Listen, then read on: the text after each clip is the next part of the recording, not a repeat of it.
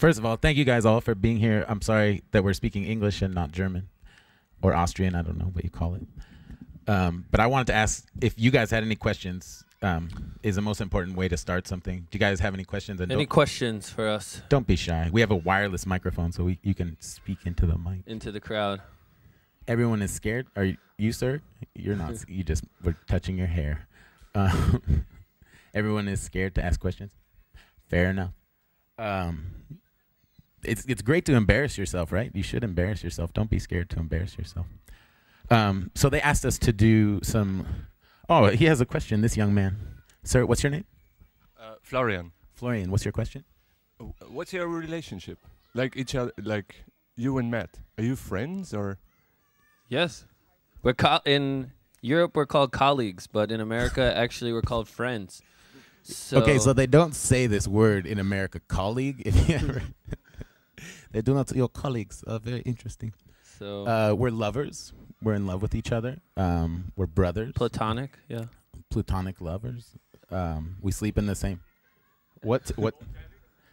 Botanical. Botanical lovers. I don't know. Yeah, we have we're a comedy duo. We do comedy together. We have like a garden that we share. We do so many things. So our relationship is multifaceted. Is my answer, young man. Yeah. Any other questions about our relationship or do you have any questions about the relationship you're in at the moment? Do you want us to answer any advice?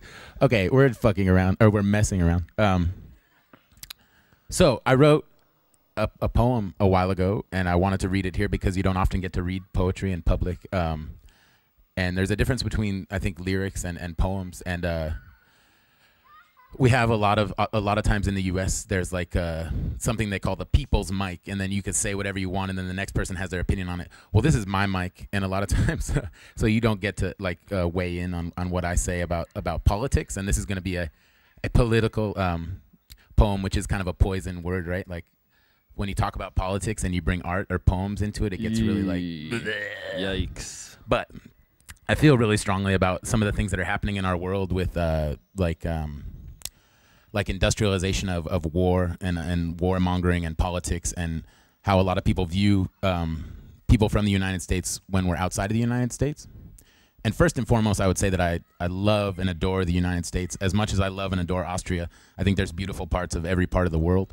So I wrote this piece that's more of like a, well, let me just read it, and then we can see what happens after that. But it goes like this. It goes, Iraq, Iran, get us out of Afghanistan, Russia, Japan, Germany, Thailand, Ramallah, Gaza, Belgrade and Tripoli, Romania, Latvia, Bosnia, Yugoslavia, Rwanda, Sudan, Iroquois, North Ireland, Korea, Kosovo, Cambodia, Laos, and Italy, in Bogota, Riyadh, Aden and Saigon, Somalia, Syria, Nigeria, and India, Iraq, Iran, why was us in Pakistan, Mexican cartels, Chilean bombs fell, Austria and England are far more boring, Warsaw, Paris, Havana to Detroit, Chechnya, Slovakia, Croatia, Liberia, Kashmir, Burma, Tunisia, Tahrir, Tiananmen, Serbia, Panama, Timor, Hezbollah, Johannesburg, San Salvador, Algiers. That's the poem. And there's no, you don't have to applause, but it's, to me, it's like the idea that there's beauty in every country in the United States, as well as like a conflict going on. And you can be someone that focuses on conflict and watches war on television and gets really excited about it. Or you can be someone that watches pornography and gets excited about sex and creation. Or you can be someone that you like pornos. We have our first audience reaction. Do you have any questions about how the body works or how you were born? So that's like a piece that I wrote. I really feel strongly about some of the things that happen in the Middle East and how the U.S. are how they're viewed, and to be sure that I'm anti-Obama, I'm anti-presidents, and I'm anti-government. To me, it's a really scary idea to have no control over this type of beauty. So that's why I wanted to write this poem, is just to say that I know the names of these places. I know that there's beauty in them, and I know and recognize your conflict, but without having to focus on the negativity, to just put the names next to each other. And it's like most of the art or creativity that I make, it's something that happens that has to come out of you. rather than like sitting down to consciously write a poem. And that's why I'm like maybe a little bit nervous to read poetry in front of people. So that's I guess that's my poem. I don't know. I'm not good at spoken word. I wish that you guys had questions about where you came from or where you were born. You know your parents love each other very much, right? And one political act that we believe in is the act of dancing. Thank you. This is my friend Matt. He's really now getting So part of the act of dancing is music, and we're lucky enough to be involved in making people dance and bringing people together as well with TBA at events like this. And when you bring people together, it's possible to have more of an impact, even beyond words and beyond language and politics. I think he has a really good point, is that, and we know some of these people from a music world and we know some of these people from an art world, but the way that music speaks to the brainstem, it goes past a lot of bullshit and gets right into the idea of you either lose yourself in this or you are opposed to it. And oftentimes visual art has a much harder time, or spoken word, for God's sake, has a much harder time breaking through a barrier. You guys are all looking at me like I'm fucking crazy, but music, right away you can hear a cymbal or a drum beat and say, oh, I can get to that James Brown, like a little bit of something like that. But if you look at a sculpture, you don't necessarily just snap and dance to it. You have to like, what is happening with this sculpture? Okay, so I do agree with Matt when he's saying like a political action is like dancing or movement. And when you get involved in the creativity of like something like dancing, it's creativity. It's not destruction, you know. It's creative beauty. And to be focused in on that politically, I think that we could really do a lot of good in this world through dancing that hasn't yet happened. And that's why we want to do projects with TBA and why we're excited to try and push the word performance is really ugly, but like performances and ideas past a point and past a human experience. Yeah. Well, I was watching on the airplane last evening the new Dolly Parton, Queen Latifah movie. It's amazing. And they're performing Michael Jackson's Man in the Mirror. And I think people are, for some reason, be it the noise, but you're more inclined to cry on a plane and watching Queen Latifah sing this Michael Jackson song about starting the change. You were crying? Yeah, it was just a really beautiful moment. And to look in the mirror and start a world change by looking at changing yourself, I think is really important. And I thank Queen Latifah and Dolly Parton for reminding me, and Michael Jackson, who died almost a year ago, I think maybe 2 days ago. So rest in peace, Michael Jackson. And you know, part of what we did, we're showing the videos of the gelatin performance, and it was the same idea of bringing people into an environment like this and giving them food and giving them music and giving them water or wine or something that just can let you relax enough to open up your energy and to just provide that good vibes. And I totally agree. Daniela used the word hippies before, and that's like again like kind of a bad word. And our friend Dan uses the term fellow travelers. So like hippies, they're okay, but they're kind of like an ugly, weird. It was a different idea. But you know, fellow travelers, you know, we can be friends with hippies. We have a term that's like we borrowed from CCR. Have you heard of CCR before? It's Credence. Just one person is. Well, they're a band from San Francisco. From the Bay Area, Oakland. I think Sacramento area. Anyways, San Francisco. People know them. They know them. Okay. They had a term called chugling. It's like keep on chugling. Do you know the term? So it means to just kind of keep on like traveling and flowing with life. And that really, to us, really interests us. Like hippies are exciting, but they wouldn't necessarily maybe be able to chugle in some situations. Yeah. So we just want to let you guys know to keep on chugling. All of you here today. Yeah, and that's, I don't know, that's kind of what we're excited about in life, is to just like be a traveler, to, you know, find out what comes next. You know, we didn't know that we would be standing on a stage until maybe less than 3 weeks ago. When did you call us? Maybe 3 weeks ago? A couple of weeks ago. Maybe 2 weeks ago. But that's the way the best things happen, very, very last minute. And we're excited to be here. You know, they say get on an airplane and come 5,000 miles and tell people what you think. I don't really know what I think, but I'll get on the airplane, and that's kind of the exciting part. You know, I got a book with a bunch of words in it, but it's not necessarily for you. But you know, like a lot of times, like poetry is like a very private, like a thing that you write and then you don't show to anyone. That's why this is like kind of a scary topic, and that's why it's kind of the only poem I could really talk about and read, is because to maybe just like represent the U.S. outside of the U.S. and talk about the beauty that some of the beauty of the creative expression that goes on in the U.S. right now, as a reaction to a lot of the political things that happened with our former president, Mr. Bush, and our current president, Mr. Obama. You know, they're really fucking up. They're dropping the ball politically, and it's like watching Rome crumble from within. It's like watching the walls fall around you. But some really exciting, beautiful things come out of that. If you've ever been to New Orleans, Louisiana, it's a musical city, you know, and the United States forgot about New Orleans the way that the United States forgot about Miami, forgot about Detroit, you know. There's lost in America. There's lost cities. Mobile, Alabama. You know, a storm hits it, and they decide not to fix it. So to us, that's where a lot of the beauty is, and we want to bring that up in situations like this and say, hey, if you're from Austria, why don't you come to New York and we'll show you around, you know. But also go to Detroit. Go to Detroit and like make some inroads there, make some friends there, and discover what maybe some of the parts of the U.S. that there is like a real sense of freedom there, where there's no police and there's no, they say the police will say, don't call us. No, it's real. They have yeah. Oh, he's working in Detroit on the Biennial. There's a lot of great art going on there.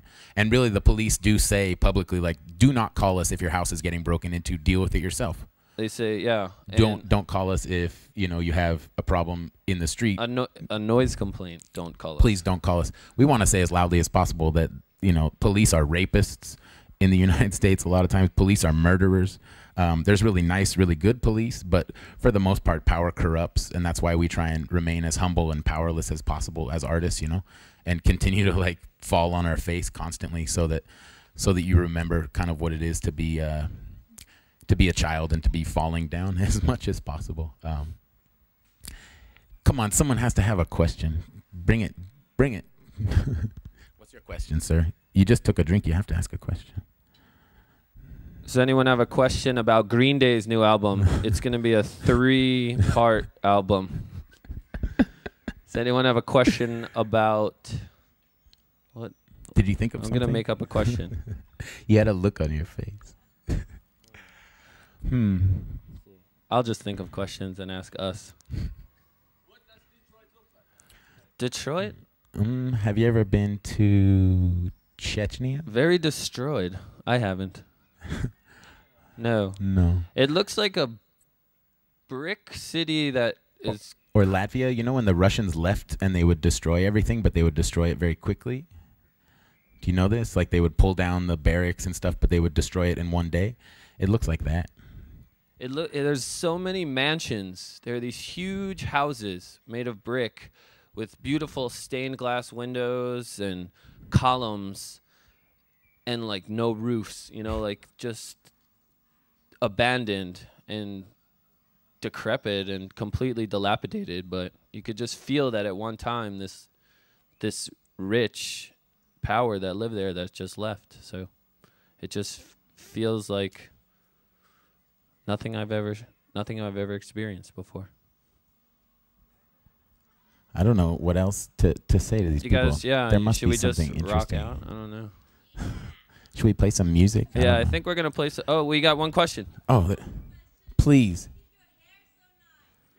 Oh, that's his mother has beautiful hair. It's just luck. She passed it down. He has really nice hair, right? Thank you. I washed it, which is not. That's super rare. Yeah, it's rare. We both got our mother's hair. That's something we both love. Our mom. If I could say anything to you guys, I would say respect and love your mother. You know.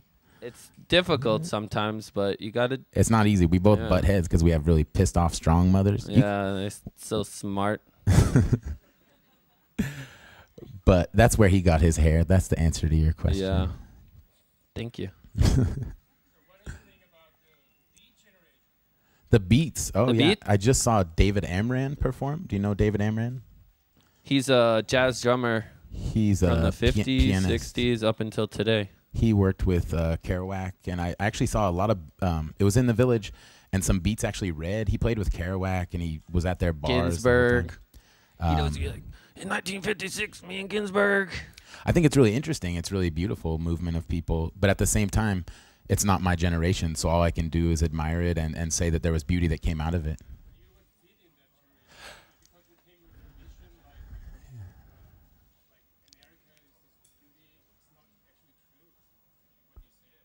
It's not true. Oh.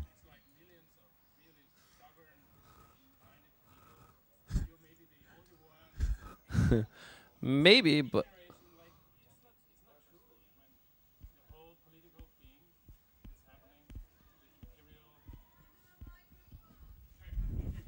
So I think you pick the Beat Generation's methods and issues actually against Americans' political ways nowadays. So it's like a relaunch of Beat. Would you agree in a way? Like, I think there's many philosophies that have come through since the beat philosophy that along the same line, and maybe we're an extension of that line of thought where, you know, you get what you ask for. So if you see the ugliness in America, you're going to see ugly. But if you strive to see the beauty in something, you're going to, even if it's just a little glimpse, you're going to see it. So I think it's an issue of focus as well, and not to just turn a blind eye to all of these things that might be displeasurable, but I think you get what you ask for a lot of the time. I think also the 1950s were a very different time in the U.S. as well as Austria. I mean, of course, that's very easy to say, but that they were a reaction to a war that had just happened, and to them, like, traveling and seeing this beauty of America was something that they hadn't accessed before. They hadn't seen these highways before, so they were really, really gorgeous. And we've certainly done the same type of traveling where when we started our group, we just got in a car and moved as quickly away from where we were from as possible in order to see new things. To go swimming, you know, to do small things to find the beauty, where we swam in the Detroit River and you would think that it would be a polluted mess, but actually because the industry has left, it's crystal clear. So just, and I was scared. I was like, that's disgusting. I'm not, you know, I'm from New York. You don't swim in the river, but, you know, there are cities in America where in the middle of the city, San Marcos, Texas, and Austin, Texas, where in the very center of the city, you can swim in crystal waters. So it's just little things like that that keep my faith in the country, you know, that I travel around a lot in, which happens to be America. But I think you have a really good question. I mean, I definitely respect what you're saying. But I also think that, because I thought a little bit about this, people try and put us like, oh, we define you as this. You are an artist working in this way. And that's what we kind of strive to get away from. So if someone compares us to the Beat Generation, I say, yeah, except for I'm going to stand over here now and let it slip past. You know? And it's like, oh, you're punk rock? No, we're video artists. Or you're a video artist? No, you know. So to remain fluid, you know, Bruce Lee. No way as way. No way as way, you know. That's Bruce Lee's motto. But certainly my dad was someone that showed us the beats when we were really young, and that's my dad's generation. You know, he was someone that was around that type of stuff in California and saw some strange things in the 50s and early 60s. It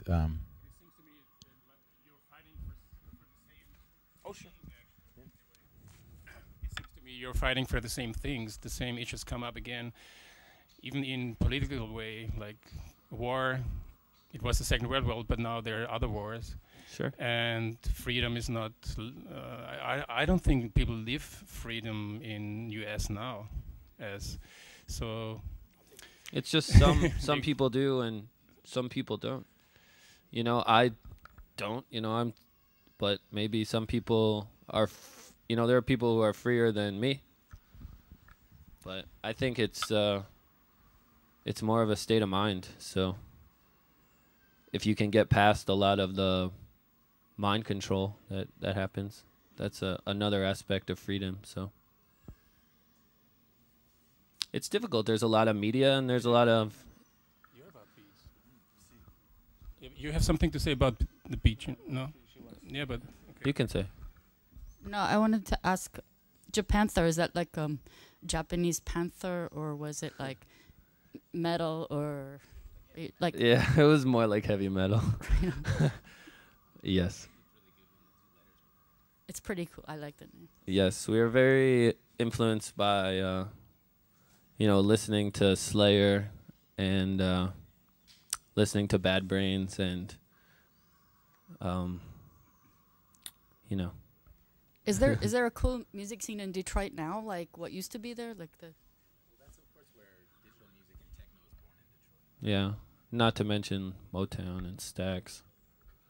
There's always gonna be there's just a soul in Detroit that breeds musicians, you know, from gospel to punk. Yeah, we just happen to be there. I was gonna ask if you're from Detroit. No, we're from New York, from Long Island.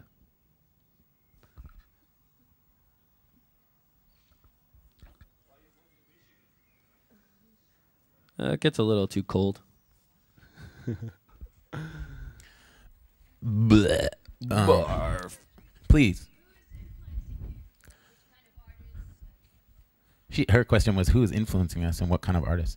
Our friends influence us. That's why I was going to respond to you a lot, and I think that's why the Beat generation was so beautiful, is that their friends directly influenced them. So when you look here, you see the Viennese collective Gelatin, you know, and that's we saw them in New York before we ever met them, and it's a really amazing group of people. If you've ever seen their shows, they're really whimsical and funny. But at the same time, like my favorite music right now is Flatbush Zombies, and that's like very hip hop, you know, like Brooklyn hip hop. And when you're in Brooklyn, that just sounds perfect. And the things that they're saying sound perfect. But then you go outside of Brooklyn and Flatbush Zombies sound very weird because Flatbush is so far away and the words they're saying make no sense. And it's the visual environment that it was created in. So when I'm in Austria, maybe we put on like a piano concerto or something. But God, visual artists, I love a lot of stuff right now. Those Russian people that are performing called Voina, have you seen them before? And they come into a McDonald's with these cats, like stray cats, and just throw cats at the people behind the counter. Or they did like a day where they just went and smashed cop cars. And they get away with it as performance, you know, and that's like in a place like Russia, which is, whoa. But again, like a lot of our friends influence us, you know, like the people directly around us. And they maybe aren't the most famous people, or maybe they are famous and we don't know. I love, my friend is a video artist. Her name is Aida Rulova, and I love her work. But it's, you know, I don't watch any video artist except for her. Maybe not any, but we love the Ramones, who are from New York City. That's like one of my favorite bands of all time. Who influences you? The Beach Boys? The Beach Boys. I've been listening to a lot of Beach Boys instrumentals. We listen to the Beach Boys over and over. And I know I've been listening to the Donnas' first album, and I know that's like a dirty word for people, but if you listen to their first record, it's really amazing. It's actually written by their friend. Yeah, they didn't write it, but it's still but amazing. it's good. I mean, it has that, it kind of harkens back to that idea of like soul or Motown, or having something written for you and then performing it, which I think is really a gorgeous idea. The Rolling Stones. I know. Michael Dolly Parton, Queen Latifah. I listen to a lot of hip hop. That's like mainly what I listen to at my house. And a lot of punk bands that are just like contemporaries of ours. This band Pangea, who's amazing. Yeah. God, it's hard to get put on the spot with that idea of like who influences you. But our friend Dan Graham, who's an amazing artist and like a thinker, influences us a lot. You know, you go over to his house and talk with him for like a few hours, and then you leave there and your brain is completely scrambled, and you have a notebook full of books you have to read. What am I gonna do? But you know, like anything can influence me, you know? Like I really like markings on buildings, or like when you see a building that's completely fucked up looking, I love the decay, and that really influences me to maybe write something. Or like there's never a direct correlation of like I want to be a painter, so I look at this painting all the time. And yeah, the feeling we just jumped off a bunch of cliffs into water, and that's really been consuming my thoughts. Like this summer I really want to dive, and my goal is really to just dive off of the highest. It's not easy to, you can jump off and that's scary, but to like jump head first, so scary. and so jumping off of things has really been influencing me, and especially into water, and just trying to keep a positive attitude and say yes. The movie Yes Man with Jim Carrey influences me a lot. Man. That's an influential. I know it's silly, but it's difficult to say yes. And just punk rock and dancing, just seeing and making people dance. Like that influences you? Yeah, like if I can... Say again? Yeah. I know, right? I think we have to go play music. Just us not talking about me. Really All right. boring. Sorry, everybody. What? Don't apologize. Oh, yeah. Never apologize. Never not apologizing. That influences you? You never do say sorry because it's bullshit. Even if you fuck up really, I mean, if you fuck up really bad, you could say like, listen, sincerely, I apologize. Maybe use that word. But if you always say like, oh, I hit you. I'm sorry. Oh, I bumped into you. Excuse me. I'm sorry. The word loses all power, and it gets really to be like a crutch that the whole human race, like, we're fucking each other over with the word I'm sorry, so I'm not sorry. I don't know, he maybe is. It was a slip. It's easy, right? It's easy to slip. It's really easy. Come on, any other question? Ooh, this is maybe a sore spot. I personally, I don't like Sonic Youth. I don't like what they're doing, and I don't like them as people. Is there an applause for that? No, I think what they're doing is very boring. But it's the same question like the Beat generation. They're, a generation before us, so we didn't really look at it. There may be 3 generations before. Okay. I actually listened to their tape. I like one side of their tape Sister, so I do have something positive to say about Sonic Youth. One side of tape Sister. Yeah, the side A of tape Sister, I can recommend. But other than that, I'm not familiar. They were friends with Dan. They didn't influence me. No, we never really listened to them that much. But it's interesting. They're definitely involved in the art world, and they're making art and doing interesting. Well, actually, both Kim and Thurston's parents are professors, at huge liberal arts colleges. So they grew up in academia. Neither of us grew up in academia. His parents teach at. I grew up in elementary school academia. But also the Northwest had a big influence on Ian because I'm from the Pacific Northwest. I say that proudly. It's in the upper left-hand corner of the United States, and it's the most beautiful part of the entire world.